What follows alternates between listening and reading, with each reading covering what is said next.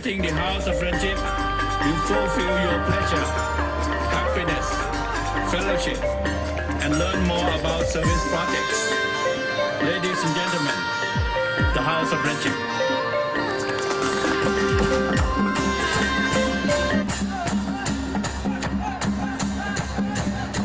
On behalf of the people of Bangkok and the Bangkok Metropolitan Administration, I'm honored to I would like to extend a very warm welcome to all Rotarians and families worldwide.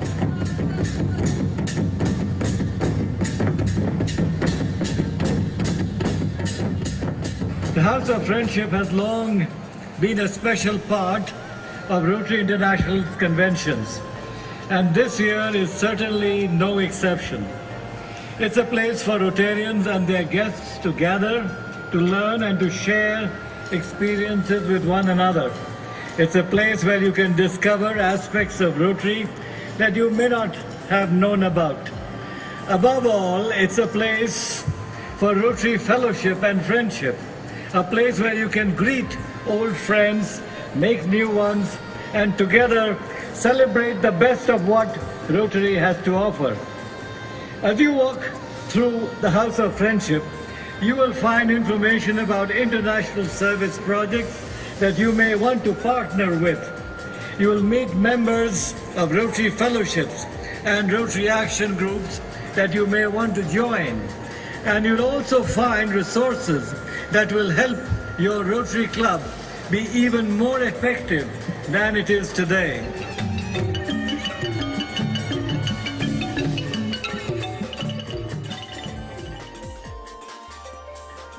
I think this is one of the best opening ceremonies at a House of Friendship that I've ever seen.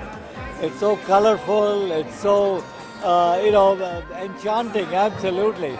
And the orchids and the flowers, that makes it very, very, very special.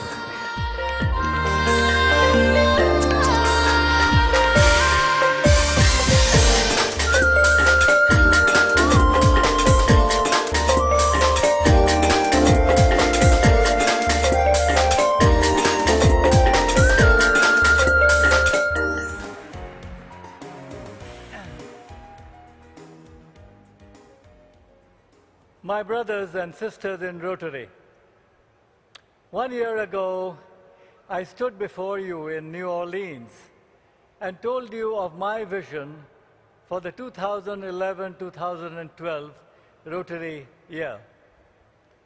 And I asked you all to reach within, to embrace humanity, to look inside yourselves, to find the strength and the love and the selfless desire to help others, to bring those qualities out and take them forward and allow yourselves to fly.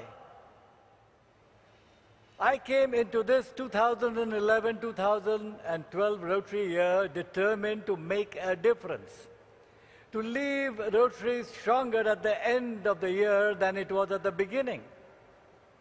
And I believe that those goals have been met. For Rotary is stronger and our work has made the world a better place than it was a year ago. But if there's one thing I have learned in this incredible, phenomenal year, it is that the changes that I have seen and the lives that have been touched in this Rotary year, they haven't been because of me. They have been because of you. Because of who you are, because of what you have done, because of what you dreamt and achieved through Rotary. And when I think back on this year, on all the ways that I have seen Rotarians reaching within, I am overwhelmed with pride and with joy. And Binota and I have had the incredible opportunity to connect with dignitaries around the world. His Holiness, the Pope in Rome, whose face just lit up in a big smile when he heard that we were from Rotary. And then with the presidents and prime ministers of some 12 different other countries as well. And they are often looking of ways to engage with Rotary. For instance, in South Africa, the government minister there sought Rotary's engagement in spreading literacy and in controlling malaria. In Haiti, the President was seeking Rotary's support in education, and so was the Prime Minister in Bangladesh. And Rotarians in these countries are rising to the task.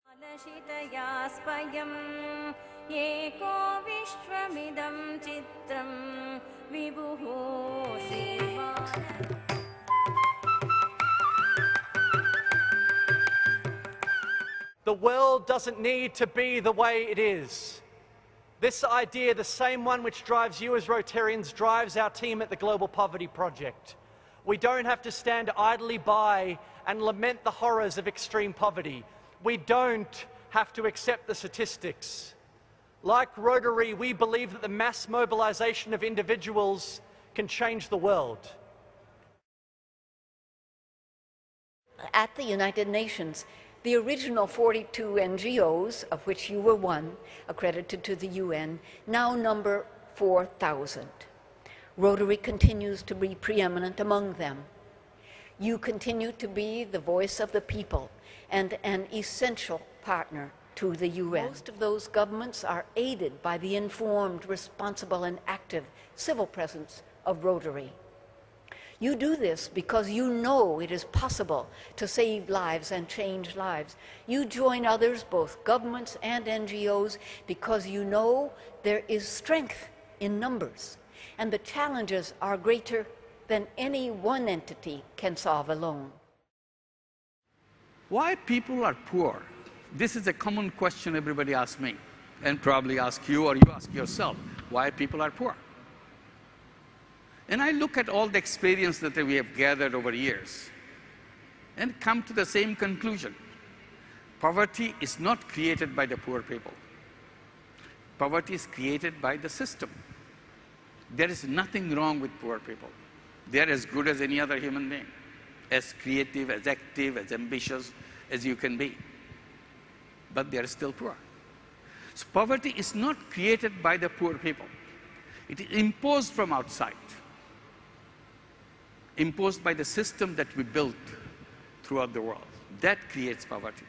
And I give the example of bonsai tree, the little tree that you have in your living room. You take the best seed of the huge, big, tall tree in the forest and put it in a flower pot. It grows only this big, exact replica of the tall tree that you saw in the forest. And you wonder why this tree doesn't grow as much as it should do that. The reason is very simple. We didn't allow the space for the seed to grow. We gave only a flower pot. It only grew this much.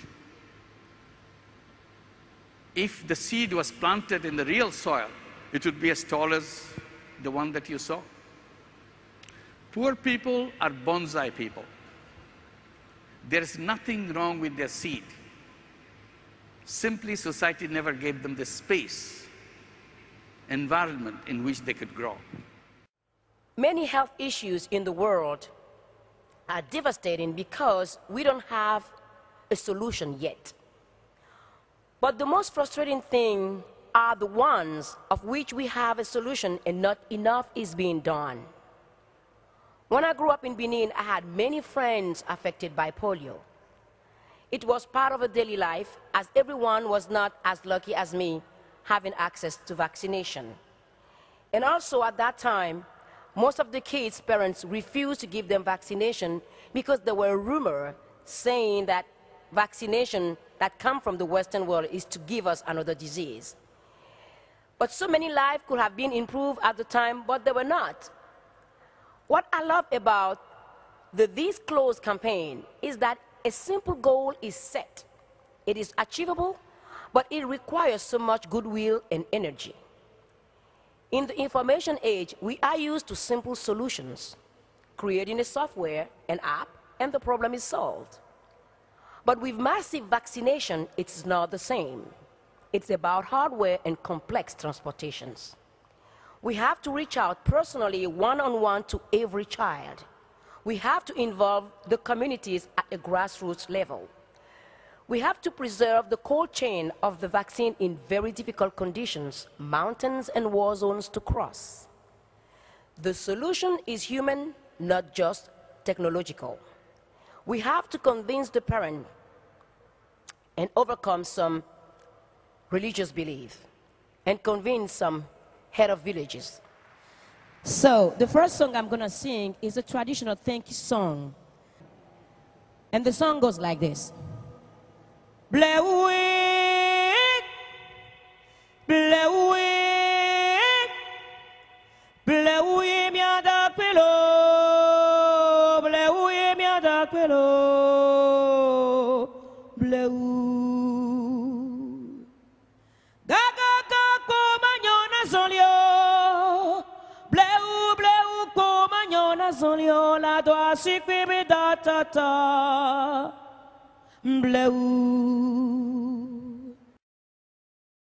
Ladies and gentlemen, 2 years ago, the largest country on the Asian subcontinent was still infected with polio. 2 years ago, half of the children being paralyzed by polio worldwide lived in this one country. 2 years ago, skeptics and cynics around the world said this country proves polio can't be eradicated. Ladies and gentlemen, today, India is polio-free.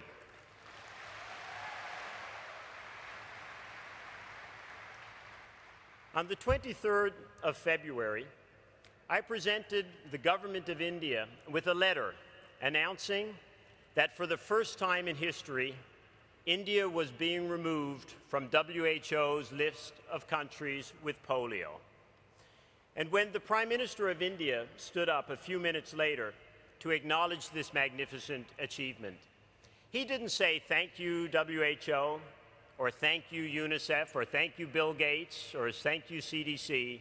He said, thank you Rotary.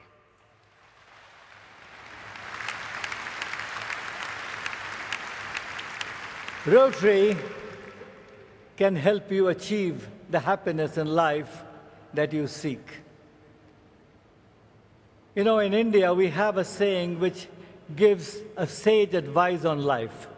Freely translated, it means, when you came into this world, the world rejoiced and you cried. Live your life such that when you leave the world may cry while you rejoice. Today, as I end, let me just alter that a little bit to say, we have had a great time together. Let us all rejoice together and be happy. My fellow changemakers, my brothers and sisters, Vinota and I thank you all from the bottom of our hearts for reaching within to embrace humanity. And we ask you now to embrace your families, embrace your neighbors, your communities, and indeed embrace all humanity and help build a world of peace through service. Namaskar.